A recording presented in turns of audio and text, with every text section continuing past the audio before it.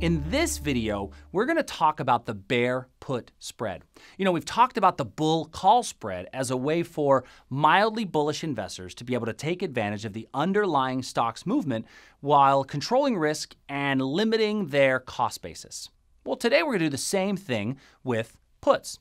So a vertical bear-put spread is the combination of a long put as well as a short put.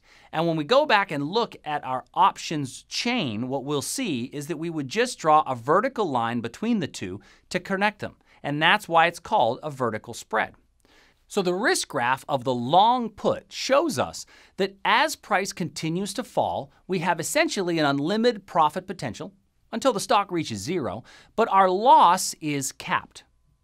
Now, when we combine that with the risk graph of the short put, what you'll see is that we essentially continue to lose money as the stock goes down, but as the stock goes up, we generate a profit. So how does this look in our risk graph? Well, on our risk graph, our long 40 put would be represented with a break-even price of 40 minus the premium paid. This shows an unlimited profit potential as the stock continues to fall, with a limited loss as the stock goes higher.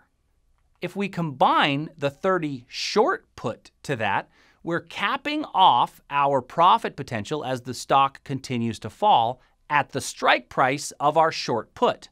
What this does is shows that our break even is going to be the long strike minus our net premium paid. So our break even on this is $37.70 a share. To learn more, go to investors.com/options.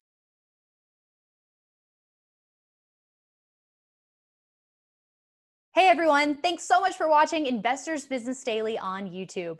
If you want to watch more videos, make sure you hit that subscribe button so you don't miss a thing.